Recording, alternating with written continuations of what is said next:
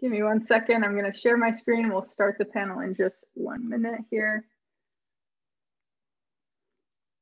All right. Thanks, everyone, for joining us. Netflix loves being a part of Enigma, and we are so thrilled that you've all joined us here after hours at this event that's only after hours for some of us and in the middle of the day for others, this brave new post-time world that we're all in. And thanks so much to the panel also for joining us. We're so incredibly jazzed to have you all here. We've got this brilliant group of people here who run AppSec and ProdSec programs. We're glad that you are all good sports. We know that we gave you kind of not so much information going into this because we wanted to take a little bit of a different tack with the panel, but I just want to have you all do some quick introductions. So let's have the panelists. Why don't you tell me who you are, what you do, and then just because we're in this asynchronous world now and asynchronous work is so important, what's your favorite reaction emoji that you use in Slack to communicate with your team members? My personal one is the party parrot is my favorite one. So let's start with, let's just go in the order we have on the screen. So let's go Mike, Nitzan, Arkadiy, and then Astha. Awesome. Thanks, Julia. And I want to say just off the bat, thanks, Julia and Patrick, for putting this all together, putting in that hard work to bring us a good surprise. I am Mike Shema. I work at Square, and we're going through a transformation from product security to a more strategic security partner model. And so I'm actually quite interested in finding out what we should leave behind on product security, maybe what we can pick up more from this new security partner model as we talk about here. And for React emojis, I'm definitely going to have to go with the horn. So that's what I probably throw down the most. And occasionally I'll sneak in a good Spock hands, but. Awesome, thanks. Nitzan. Hi, everyone, and thanks for having me. My name is Nitzan. I'm a product security lead at Spotify. And we have two arms kind of to our AppSec program. One is on the more the automation and tooling, and the other one is more on the manual. And I'm very interested actually in everything that we have to say. I don't know Family Feud, so I'm going to be double grilled. My favorite reaction emoji, so this is interesting because when we started being remote back in March 2020, it was just a very vanilla thumbs up, and now I've graduated to the green Spotify heart. Give it more love. Awesome. Arkadiy. Awesome. Likewise, thanks. Julia and Patrick and Netflix for putting this together. My name is Arkadiy. I work on application and infrastructure security at Chime. We have two squads. One focuses on the code of our applications. One focuses on our cloud security. And my favorite Slack emoji is probably, I don't know if this is one of the defaults or just in our workspace, but it's like a spicy pepper. And we constantly, anytime someone says something even marginally, remotely spicy, we'll give it the spice pepper. Awesome. Astha. Hi, folks. I'm Astha. I lead the application security team at Netflix. So our charter is to help Netflix put out secure software, both for running our streaming product as well as running our global studio business. That goes from all the way down from the compute platforms to the AWS services that we write to run the business. And then there is two teams that are a part of AppSec at Netflix. One is the security partnerships team that Julia and Patrick are on. And the other one is the AppSec engineering team that really kind of helps us scale ourselves as a function. And I'm excited to be here. I would say my favorite emoji has been Party Cat. And I think it really speaks to, I'm not a pet person, and it really speaks to just the indoctrination of all the cat people in InfoSec at Netflix, that has become my go-to emoji. But maybe second best is like the pizza spin. That one's pretty good too. Those are both solid choices. All of y'all's choices are solid. We'll have to get the spicy one into ours as well. Hot takes. Cool. So I just want to also have a note on the format. So we've kind of alluded to it a little bit here. We didn't give our panelists a whole lot of preparation at all. We wanted to take a little bit of a different tack on the typical panel format that you might have seen a lot of times. So we, ahead of this panel, we created a survey to ask ProdSec and AppSec leaders about their programs. Questions about what do you value, where do you spend your time, what you're excited about, what are the hardest challenges you face.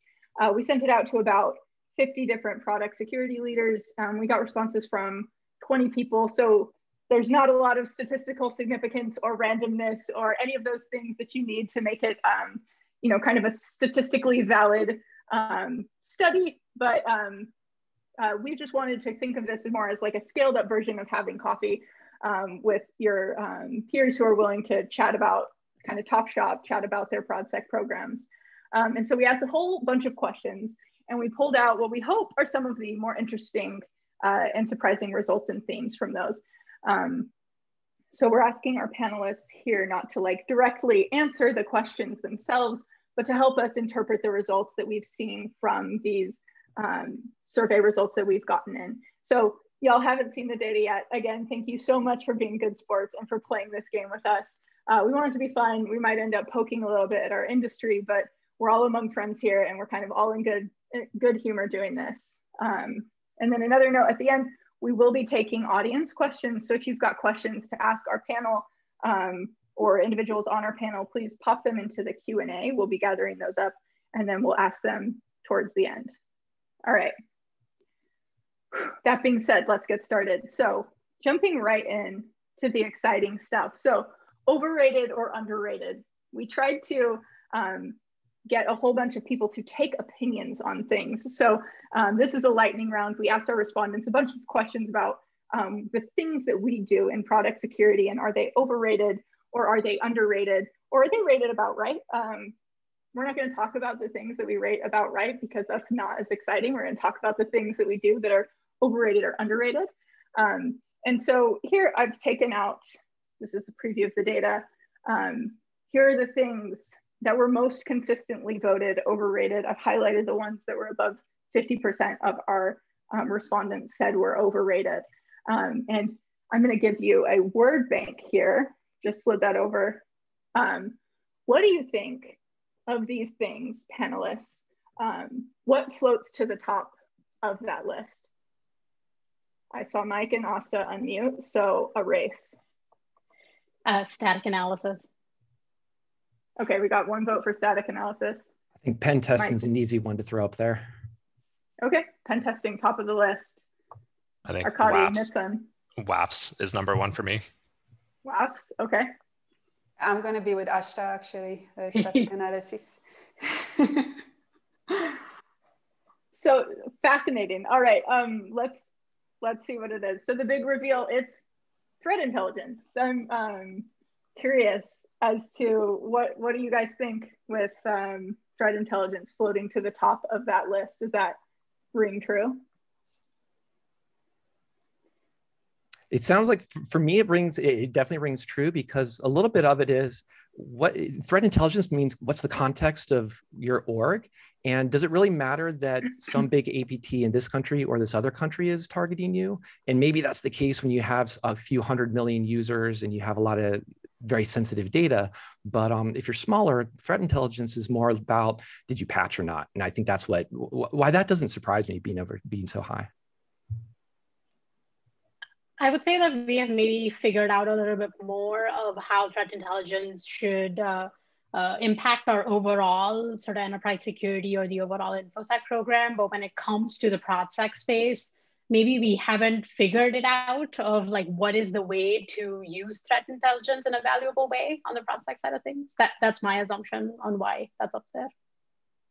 Yeah, I'll echo that sentiment. I think that it's probably very relevant for like SOC or incident response teams, but for ProdSec, what are we, and are we supposed to have alerts on some IP addresses? I don't know. I've never found it very useful. All right. Cool. So we're not going to go through and make you guess like the order of every single one of these things, but I do want to hear what do you think maybe falls into the second one? And if it's the same as your first guess, that's totally fine too.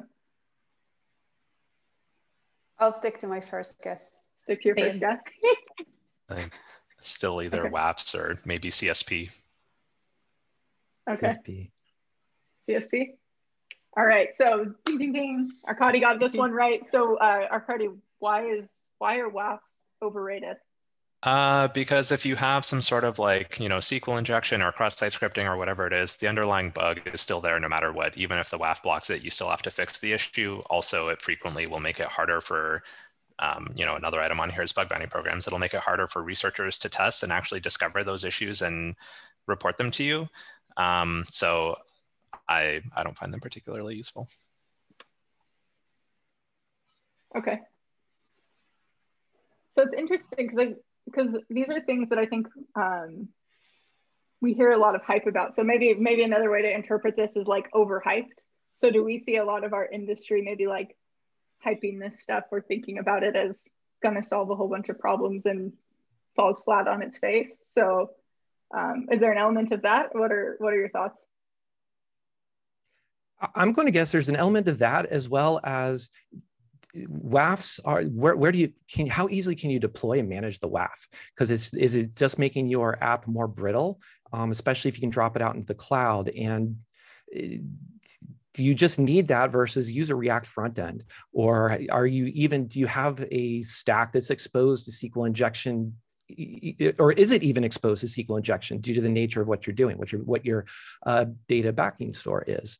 And so I'd guess more WAFs definitely I can see overrated, maybe overhyped, especially if you're going into with that late 90s, early 2000s mentality of what a WAF is doing. I think there could be something to tease out if you're talking about like an API abuse perspective, in the sense of maybe something as simple as rate limiting, or finding out what is bad behavior as opposed to bad data. And that's where, for me, maybe there's a glimmer of hope for WAFs to find a better rating in this model. Yeah, I would say +1 to like specific use cases for which modern WAFs can be used the right way, of like what exactly are you trying to achieve? Is it availability related things? Is it just kind of first level blocking, things like that? Again, like it'll have to be a part of your like overall defense in depth strategy. It's not going to be the end all be all of like, okay, I have a WAF, everything's okay now. Cool. Yeah, thanks. I think I tend to agree with a lot of those sentiments as well. Depends how you use it. Cool. So going to do the big reveal here. So here's kind of how the top 7 things came into our list as overrated. So there's one thing in particular on this list that I'm surprised by, which is actually like just our bug bounty programs. Because I would think like maybe 2 years ago, this would have been on our underrated list, right? Like the way that I think we were talking about it in the industry. So like, I'm curious to hear your thoughts. Like this seems like a fall from grace, honestly. And so I wanted to hear, what do you think that journey was for bug bounty, or like how do you see this data coming from peers in a coffee shop? Nitzan, how about you? Yeah, I mean, I think it's interesting for me to see it as well. I would say in Spotify, it falls in vulnerability land, and vulnerability land is a mixed bag that I think we're all kind of fine tuning. And often what I hear from other peers in the industry is, those who went really extreme and they're like, that's it, we're done with the vulnerabilities. It's so much noise and it doesn't bring the investment on return. And then of course comes in the vulnerability that takes you down and you have to revive the program. So I would say I myself am still kind of weighing the pros and cons, and being a Middle Eastern superstitious person, I will not kill it just because of that, because I know that once I will kill it, it will come back to bite me. Yeah, I see that. The one aspect I see is definitely the part of you need a bug bounty program for that vuln disclosure, just so there is a mechanism. And I think where it becomes overrated is that how mature do you have your program, meaning your own product security program? I mean, you're either able to have some better architecture, or you have the tools internally, whether it's static analysis, it might be a bit overrated here, or maybe dynamic analysis. It's not quite too overrated on this list. But if you have a bug bounty program that's new and you're just subsidizing a bunch of bug bounty researchers to run Durbuster or Burp Suite and all the tools that you could be be running yourself, then it's going to be overrated. And it's sort of a vuln finding mechanism. So I'm a little surprised it was ranked on the overrated list. I don't think I've ever worked at a company where I didn't get a whole lot of value out of a bug bounty program. It's always been hugely valuable for us. Definitely there's something to be said about like your engineering team, your vulnerability management process needs to have some level of maturity. You can't just jump into it, but it's always been very valuable for us, not just for resolving the vulnerabilities, which can be a little bit whack-a-mole, but just to give us interesting data around what areas of the product have the most issues, where do we need to invest our time and energy as a security team. I've always gotten a lot of value out of it.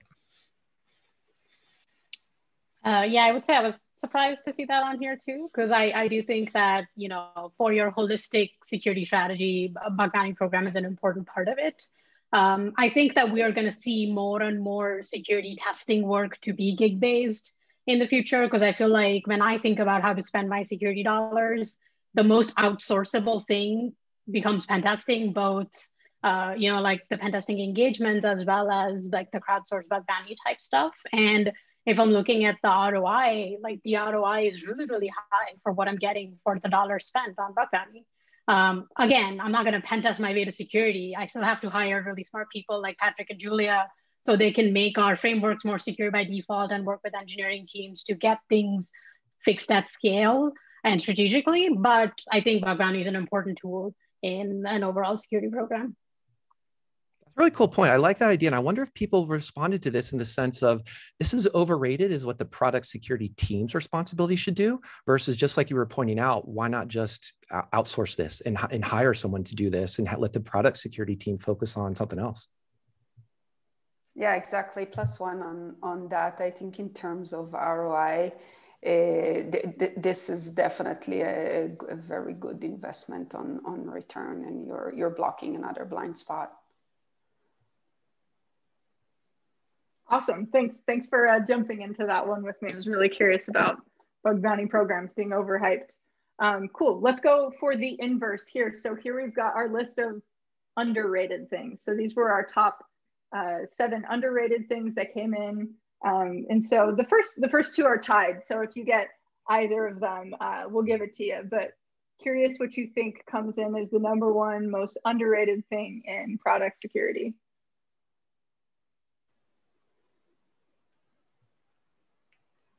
Communication skills. Communication skills. 1 vote. Awesome. I want communication skills to be on there. I just feel try not to be cynical about what the answers might have been. But I'll say paved roads was going to get my solid vote for what people answered. Yeah, I thought the same actually about paved roads. All right, 2 votes for paved roads, 1 for communication skills. Yeah, I think for me, it's also either communication skills or maybe AppSec people who can code. Dang. All right, we have to get a prize for Arkadiy because I feel like he's gotten several of these. So we've got AppSec people we can code and also communication skills. So these 2 are listed as the most underrated things that maybe we have or do in product security.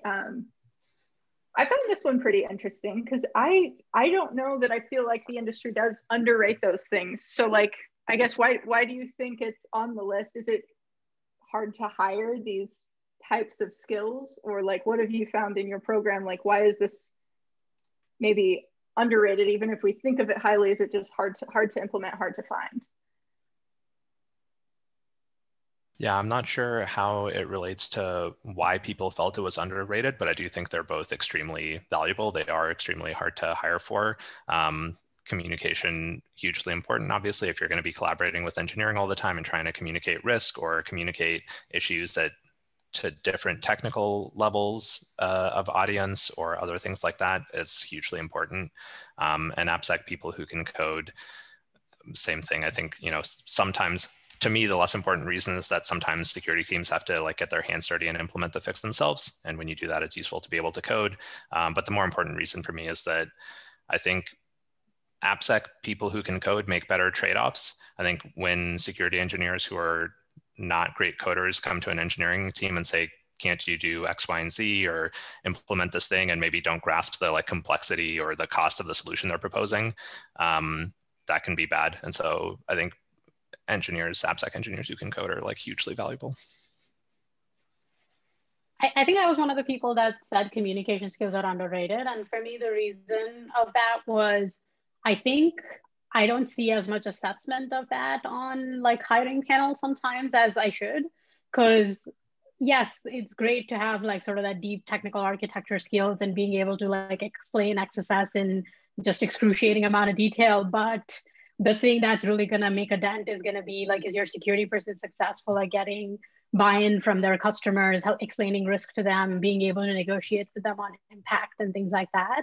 So I would like to see it more represented in how we interview for senior security roles, and like what do we see as kind of like a crucial part of being successful at the job. Yeah, I came in maybe overly pessimistic on that one. And I really like your point. And Arkadiy, you made a real good point too about the both of you were saying, who are you talking to, and adjusting your message for the audience. And I think that's one. It's also really hard to like interview for something like that, unless you set up a mock interview. But I think one of the reasons I was pessimistic is that we don't see as an industry, I think, as much examples of that. We don't have, for example, what's the OWASP top 10 negotiation project? Or if we look at even just InfoSec conferences, where are the tracks on communication techniques, communication skills, or interpersonal skills? And if anything, one of the things I'm glad that I haven't heard so far is this is called a soft skill, because one of the things I would love is making sure we reframe this into actually what we're talking about: communication, interpersonal, presenting to different audiences, talking about risk. And rather than trying to dismiss it as some adjective that kind of is empty and meaningless. So I guess I would summarize that by saying I'd love to see this aspect of communication skills have more references for people to learn and understand what that means, and so they can model it and emulate it.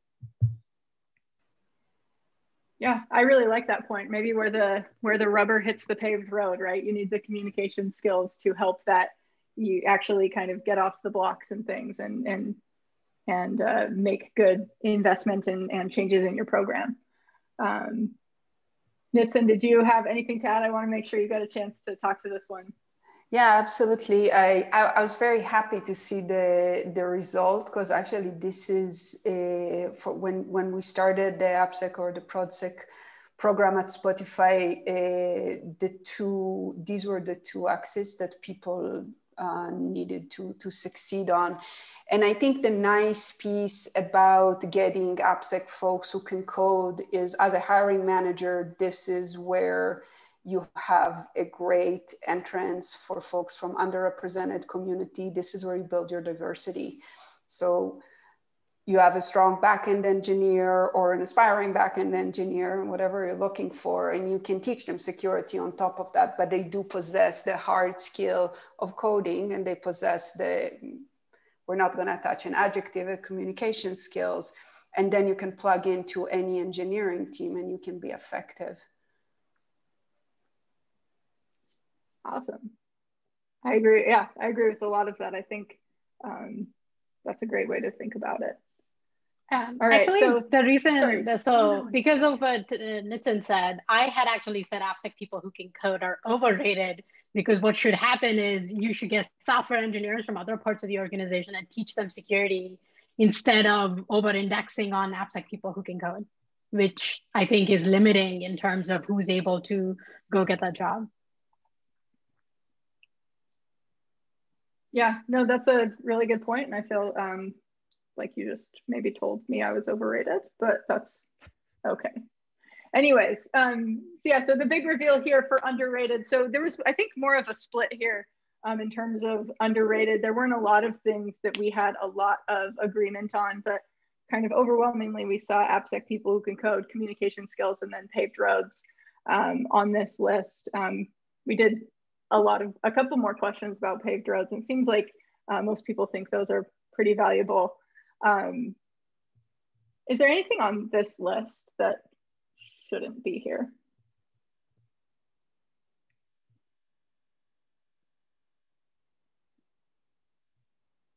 I think everything looks like I wouldn't say nothing should be there. Of the ones that are on the that are in gray, the security dashboard is the one that seems to me just a bit more most fraught with. It could go in directions that make it overrated or just make it distracting or not useful.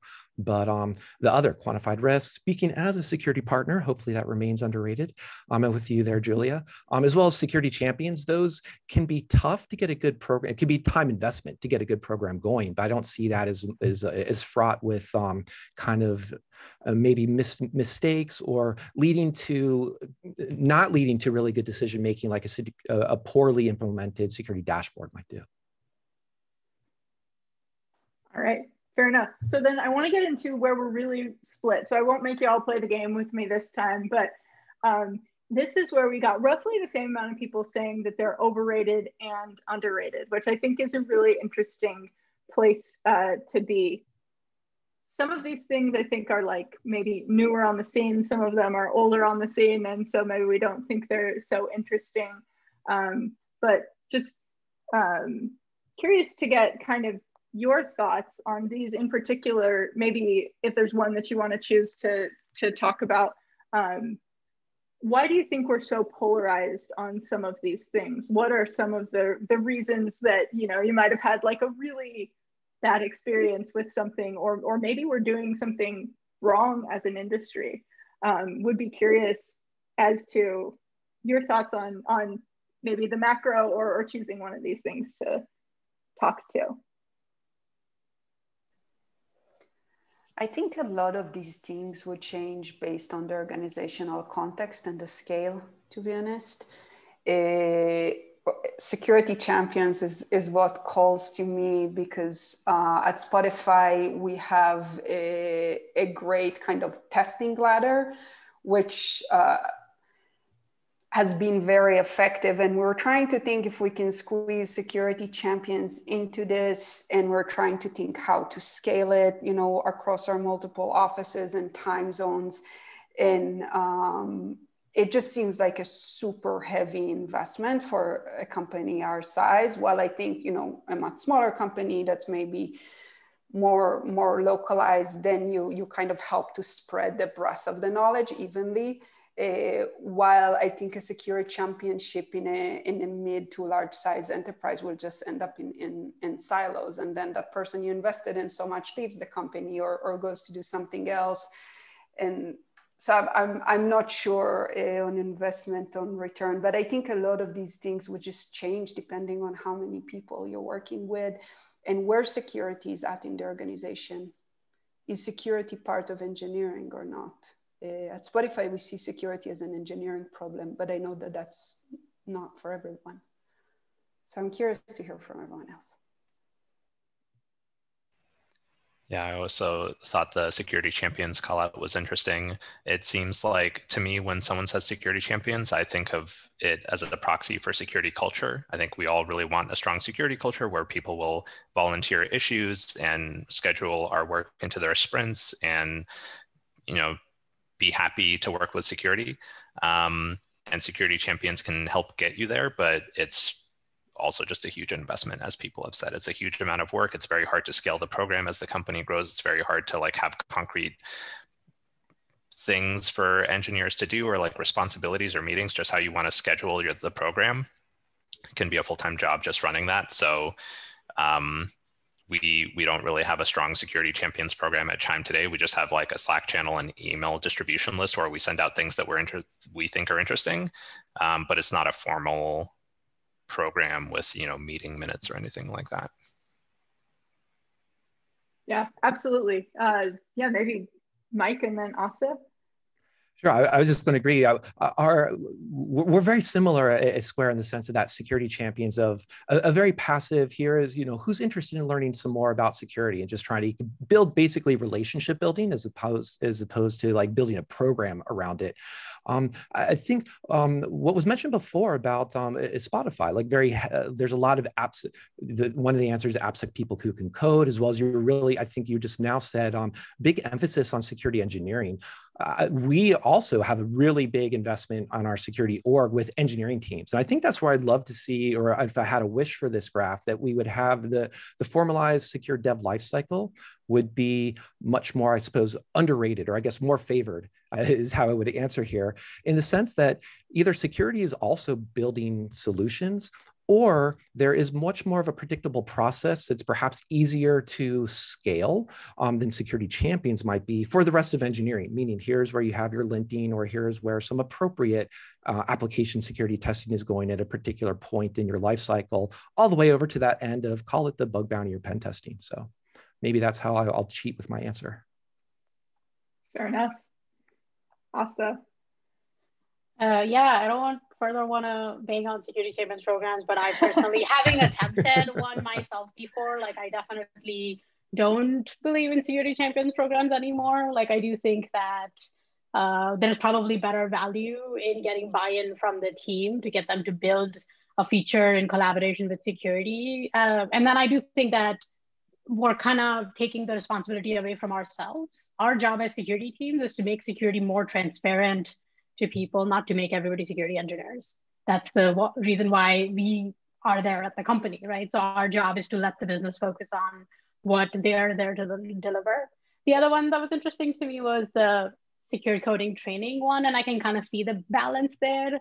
On the one hand, I agree that it's like the blanket security training for everybody is probably not that useful and is maybe a little bit overrated.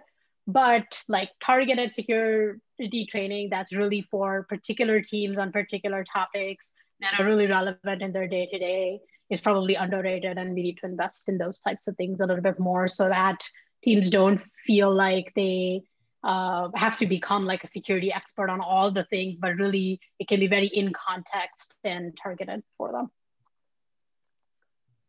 All right, thanks. I'm going to jump to the next one. So we got a kind of staggering amount of consistency when we asked this one question. And I want to show you the word cloud, because this was a fun thing that actually Patrick pulled together. We asked the question, and I'm just going to tip the hand about the question, which I think we've all kind of covered a little bit, is, was the fastest depreciating thing that we do in AppSec or ProdSec? So I'm curious, maybe like, maybe just very, very quick speed round on this one.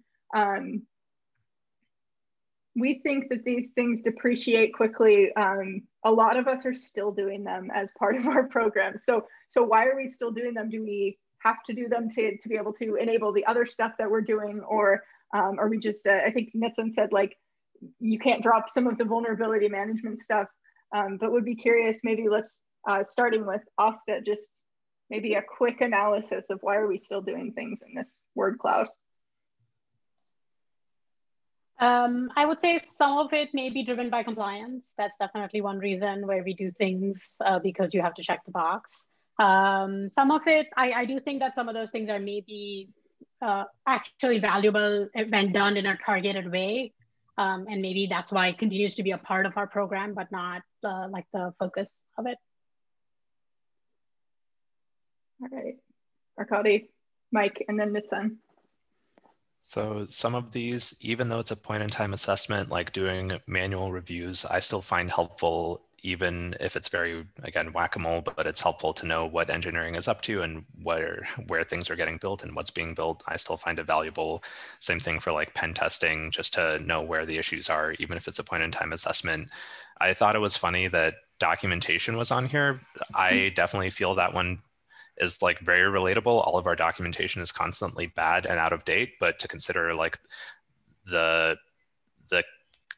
you wouldn't not have documentation. Like it would be silly to suggest like we can't not document things, but so I thought that was funny that that was on there.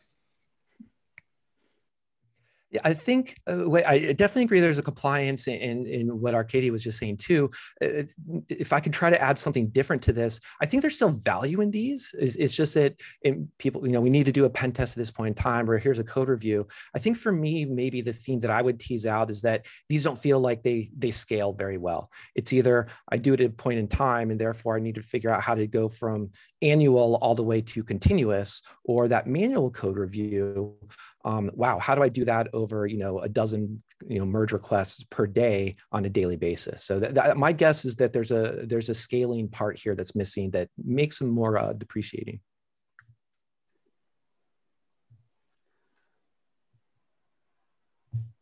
So yeah, being the last one in the round, I feel like I don't have a ton to add. But one thing I would want to highlight really is the word targeted, and Astha, you called it out, and I think that's really the key to all these ingredients and to how to use them.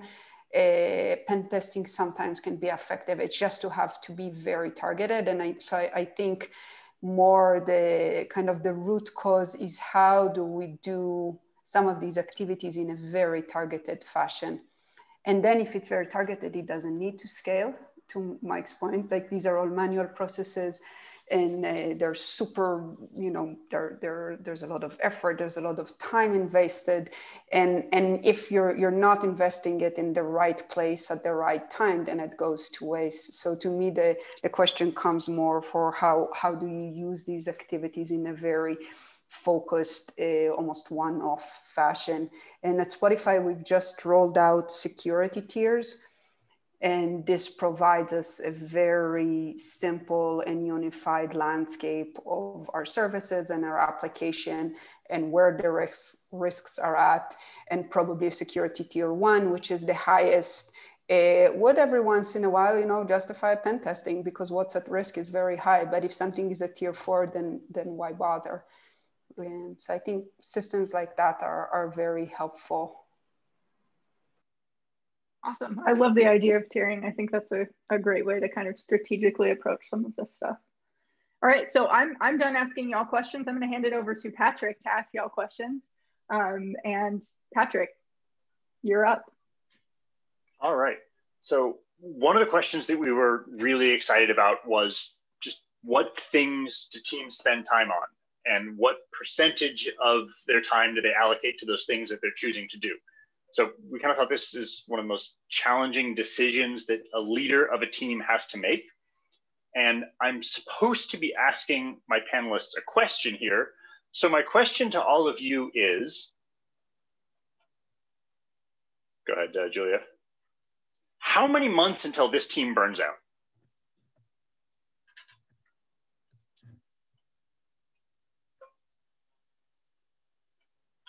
So yes, this is everything that an AppSec or that an AppSec ProdSec team could do.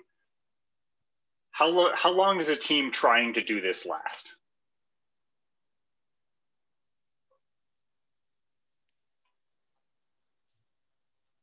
Astha, I'll put you on the spot. Yeah, no, I think I like the point you're trying to make there subtly, right? Like, at the end of the day, if you run a security team that doesn't prioritize, then you're probably not doing the right thing for the company, but also for your security team. I think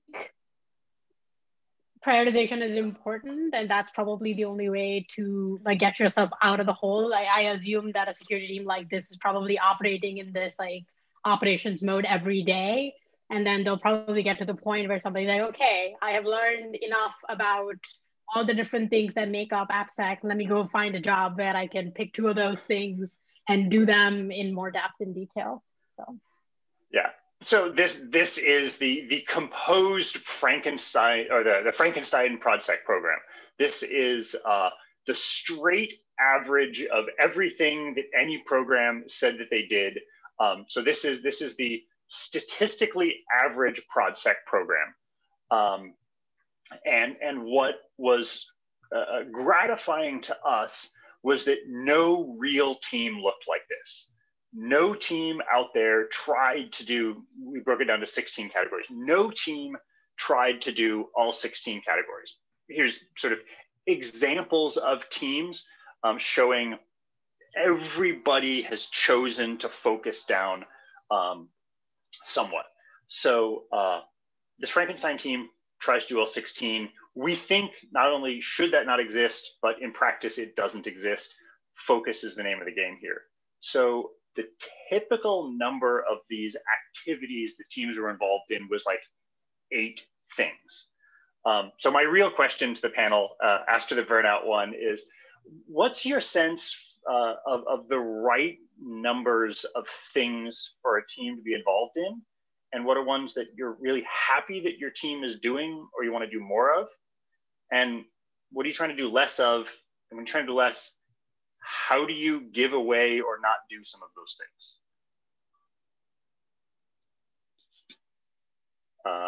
Guess we'll, anybody want to start on that one, or should I pick somebody? I can start. So let's see, for us, I would say the core part of most bandwidth of the team is focused on two things. One is strategic engagements with our engineering customers, and then two is building tooling to scale ourselves. Now, of all the things that, other things that are in here, we do a handful of them as a part of our on-call that is shared across the team. And then that bucket fits things like bug bounty and running pen tests, but we largely don't do them internally ourselves, and like answering one-off questions and things like that. So this is more sort of operational support, but I guess highest value things are engineering to scale ourselves and strategic partnerships to scale ourselves.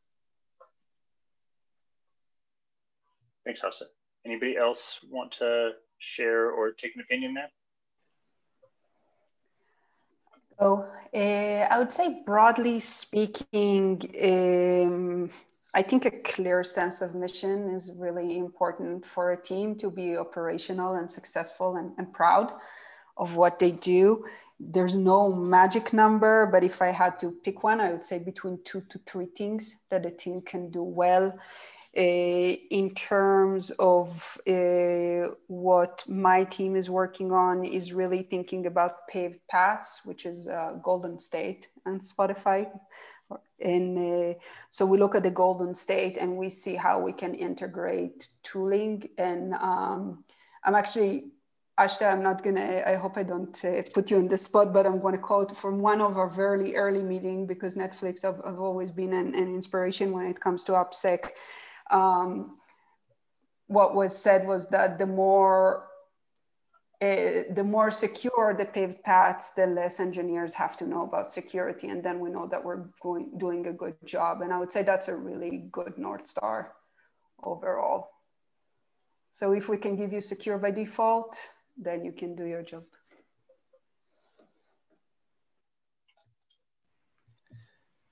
Yeah, Arkadiy, I don't know. I don't know that I have an exact number in mind of like what is the safe number of things for a team to be working on before the team's work burn out, but I just try to keep a pulse on people's work and how they're feeling. It's going to be fluid and change over time. Also, our priorities are going to change over time.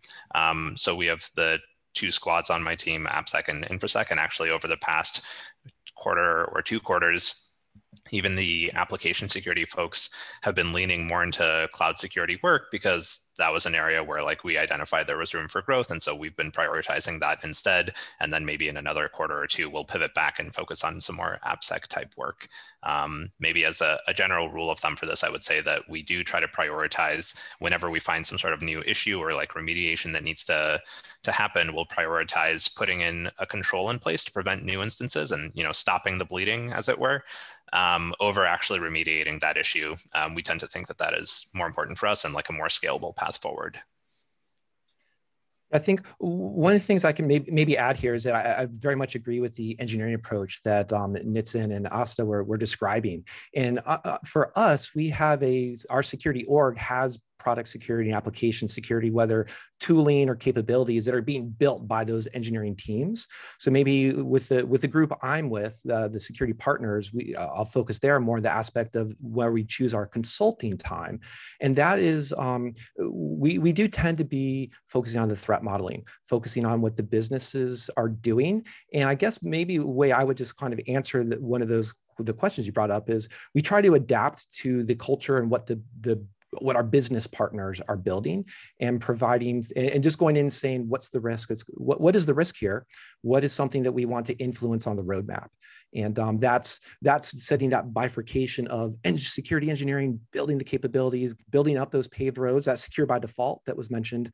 And then we're focused on figuring out, are those paved roads actually meeting product needs, business needs, or are some businesses going off-roading and we need to drag over the security engineering to help them actually lay down some pavement, to stick with that metaphor. Thank you. I like it. Sorry, Patrick, can I ask Julia to expand on her like eat your vegetables analogy that she uses for like the paved road adoption stuff? I think that's really on point for what Mike was talking about. Oh, sure. Yeah, I'll quickly do it because I want to make sure the panelists have the airtime. But I kind of categorize security into a couple different things, and it's like my analogy has been like there's the eat your vegetables stuff, which just has to be done. It's things like vulnerability management, fixing bugs, doing the little things to make sure that you're patched. And then there's the bigger things that are bigger projects that might be, if I was extending my analogy, like starting a new fitness regime and like going to the gym all the time and spending a lot of time and work on doing that. So it's, kind of a path to security health that involves little things and big changes. And so if you think about automating the little things or self-servicing the little things, then you can focus more time on your kind of bigger changes. But that's my analogy. I speak in a lot of analogies. I'm out. Thank you, Julia, and thank you, Astha. Yeah, that's perfect.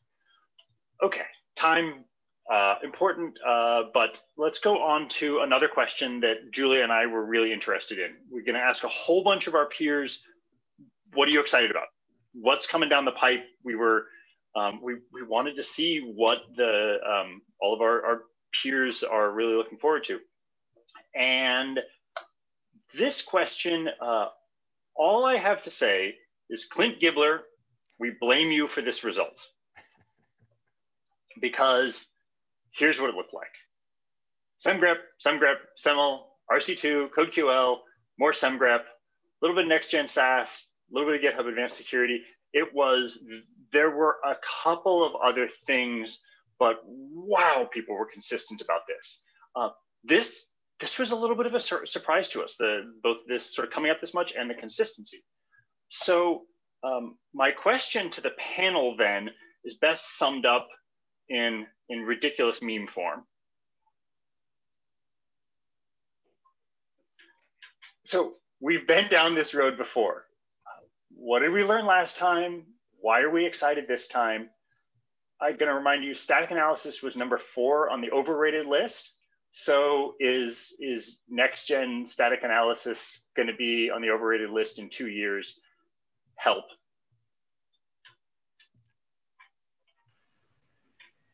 Maybe I could start because I have opinions. So I actually was surprised that static analysis was on the overrated list. I like static analysis. I think it does its job well.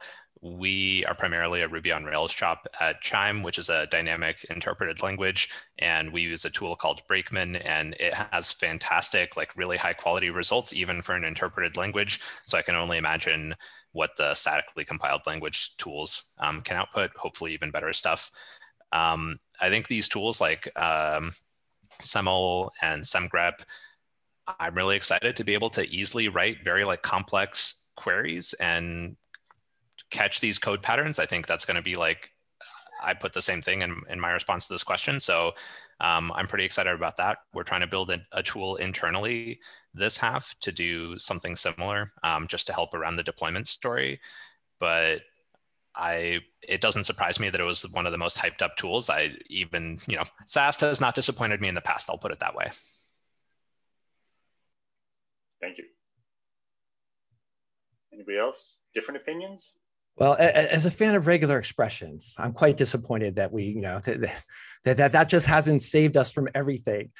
But I'll say it is, I actually have to admit, I'm very surprised to see such consistency. Although I will say I absolutely love SemGrep and be actually able to give me an AST, let me go through it more accurately than my poor sad regex can't quite do.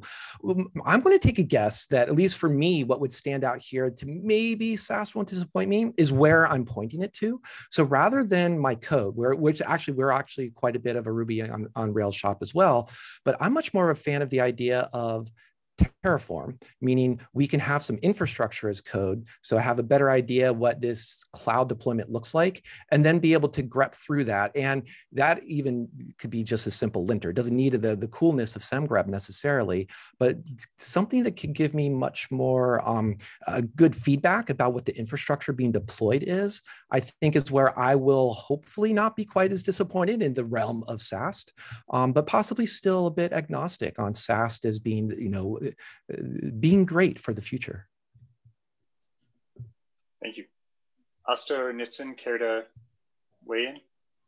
Yeah, for us, I think in an environment where the generic static analysis has been disappointing in the past, I think some of my optimism with this comes from, if we're going to make a targeted investment in code analysis, being able to use some of these new techniques to really look for targeted things in our environment that we know, for example, vulnerable code patterns that we want to find across the fleet, and things like that. Like for me, I guess the targeted part of it, and like using it with some reservation on this is not going to be like something we'll put in the way of like every time a developer checks in code. I think it'll be a targeted investment for us for specific problems. And I feel some optimism for where that's going and see if that pans out. Yeah, I think what I have to add, we're going to evaluate semmel. I call it semle, which is a wonderful Swedish baked good you should all check out. And now I've been enlightened that I've been mispronouncing it for so long. So thanks for that. I think what I was surprised that didn't come up is more some of the security platforms that are being built. So a set of tools that is consistent, that has some ML on top of it, that is really, again, bringing us back into the targeted topic, which is what is the most important thing that I need to do right now as an engineer, because my services are at risk because of X, Y, and Z.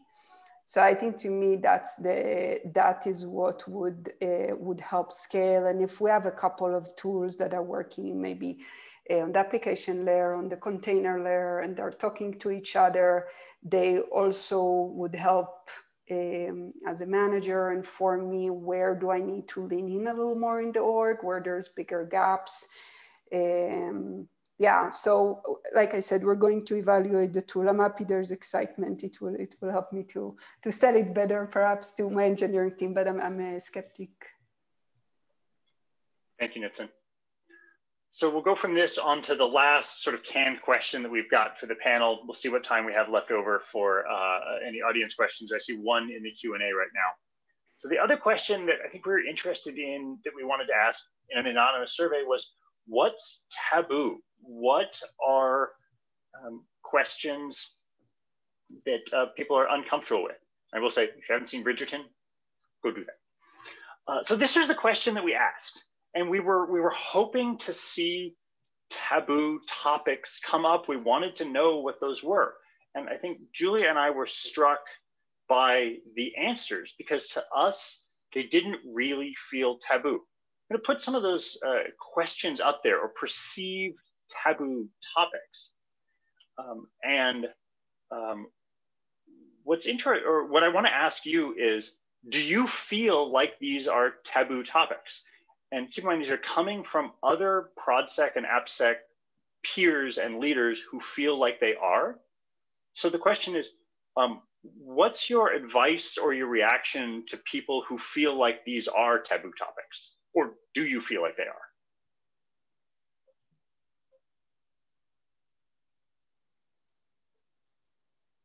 I see Mike nodding his head, so I'll pick on Mike. Okay. Try not to making sure to share the answers with everyone. I'm actually, I'm kind of more shaking my head that they don't necessarily feel taboo. I think the second bullet, that everyone could be more honest about acceptable risk, that sort of comes out to me maybe as avoiding security purity. And there was the SMS 2FA. We didn't talk about that when we're talking about overrated, underrated, but I'll just riff on that a little bit about the idea of what are our users' threat models? And maybe not every user's threat model is the same. And maybe we should have some mental capacity to organize different user groups into different threat models. So SMS 2FA might just be perfectly appropriate. Even getting someone to have 2FA period might get something, might be an appropriate step there, rather than thou must and only shall use YubiKeys, hardware tokens. So maybe that might be a little bit of where that acceptable risk is going, in the sense of just making sure we have good context about who we're talking about and who the risk is for, rather than what me speaking as a security informed person with my own threat model, that doesn't translate to everyone. So that's what I'm going to try to tease out of this as, possibly a taboo-ish aspect. Astha, Nitzan? Nitzan, I see. Go for it.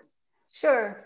So I think for me, these didn't stood out to me as taboos, but I think an interesting one is growth path in general.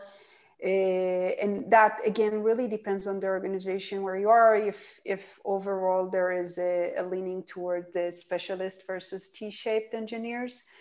And this is definitely a conversation that has come up a lot, especially in my team, because most of the folks were engineers that we have trained into the security field. I would say it's about a 50-50 split. And so that question of down the road, someone comes as a backend engineer, they learn AppSec on the fly and with some trainings and whatnot, and then 2 years later, where do they go? Do they say bye-bye to the security affair and move on to greener pastures or not? So I think that's definitely an interesting one to ponder. I'll give the last word to Astha if she wants it. Otherwise, we can wrap up. Yeah, I would say none of these feel taboo. Definitely, I think the conversation around what is the role of an AppSec team? I think the AppSec team shouldn't exist in the same form that it used to back in the day, right? I don't think that's the core competencies we should be bringing to the table anymore. And we should all be kind of coming to the table with our customers in engineering and such to understand what is the value we need to be adding to the business, and what are the skills and what are the functions we need to be able to do that. Thank you, Astha. Well, we are coming up against the hour. So at this point, I think it just remains to us to thank all of our panelists. We appreciate it so much. There was one question that came in the Q&A. Please join us in the Enigma Slack channel, and we can talk about that afterwards. But I want to just give a thank you again to our panelists, to Mike, to Nitzan, to Arkadiy, to Astha. Thank you so much for sharing. Was phenomenal to hear from you. And then let me plug a big reason that we're doing this here is Netflix Information Security is hiring. We've got lots of roles. Please drop into the 2021 sponsored Netflix channel or go to Netflix Jobs. Here are some of the names and faces to keep track of who actually have open recs right now and would love to talk to you. So that is our time. Thank you, everyone. Thank you so much.